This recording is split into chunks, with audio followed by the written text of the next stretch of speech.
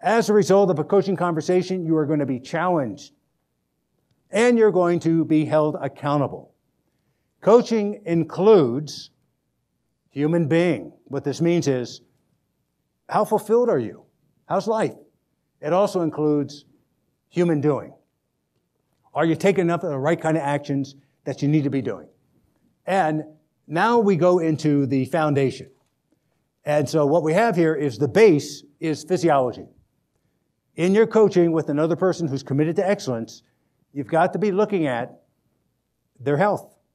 Are you eating properly? Are you sleeping properly? You know, Americans eat 150 pounds of sugar per year, 22 tablespoons per day. Americans get on the average about 6.5 hours of sleep, down from 8+ hours of sleep. So physiology, health, mindset, attitude. Attitude's everything. From there, now we jump up the goals. We look at tactics, we look at metrics, systems in place, and we look at weekly actions, and then we put those weekly actions into a behavior contract. So it's a mindset for you as a coach. Now, key questions.